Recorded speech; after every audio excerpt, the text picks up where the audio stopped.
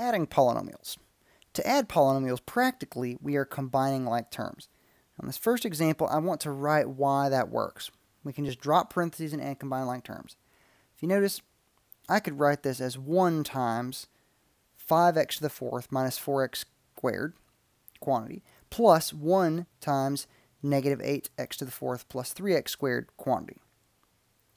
The ones, I added those in, okay? I could have written it, write it without those.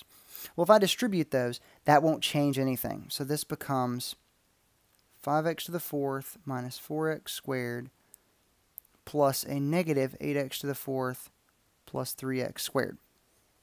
So I can distribute that, or I can just drop the parentheses and combine like terms. That's what we're going to do in practicality. And we're actually applying this. So let's combine 5x to the 4th and then negative 8x to the 4th to be negative 3x to the 4th. Now we have some x squared terms, negative 4x squared plus 3x squared. Negative 4 plus 3 would be negative 1, so that would be minus x squared. So negative 3x to the 4th minus x squared.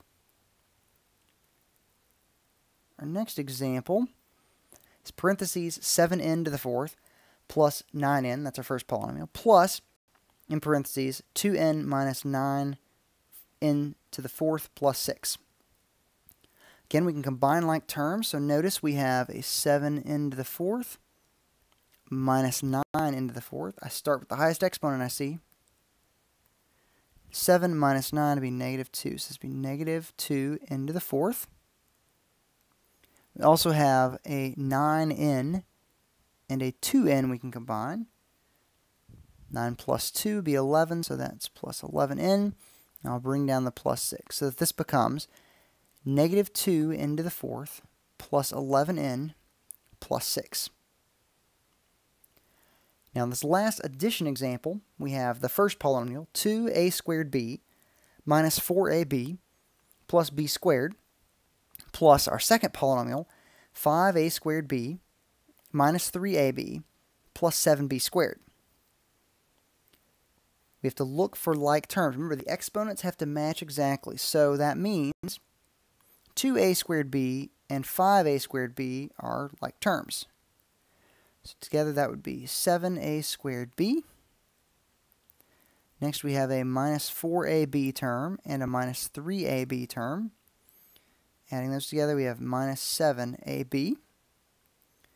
And last, we have plus b squared and a plus 7b squared, which together would make plus 8b squared. So this results in negative 7a squared b minus 7ab plus 8b squared. Now let's subtract a few polynomials. So to subtract, we can, again, practically, change all the signs of the second polynomial and then add the result to the first polynomial. That would be because, as we stated earlier, subtraction just indicates changing the signs. So it's the opposite of that second polynomial.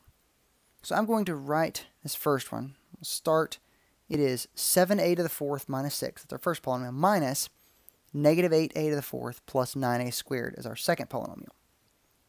So I'm going to rewrite this as 7a to the 4th minus 6 plus, and I'm going to take the opposite of the second polynomial. That would be 8a to the 4th minus 9a squared. Now I'll combine my a to the 4th term, 7a to the 4th, and 8a to the 4th to be 15a to the 4th. And there are no other terms that can combine, so I'll bring down the minus 9a squared and the minus 6. So this becomes 15a to the 4th minus 9a squared minus 6. For our next example, my first polynomial is negative 7n to the 4th plus 5n minus my second polynomial, negative 6 plus 8n to the 4th minus 1. Again, I'm going to rewrite this. I'm going to bring down my first polynomial, negative 7n to the 4th plus 5n, plus we're going to take the opposite of the second polynomial, which is 6 minus 8 into the fourth plus 1. Now I can combine my negative 7 into the fourth and negative 8 into the fourth terms. So that is negative 15 into the fourth. I only have one n term, so I'll bring down the plus 5n.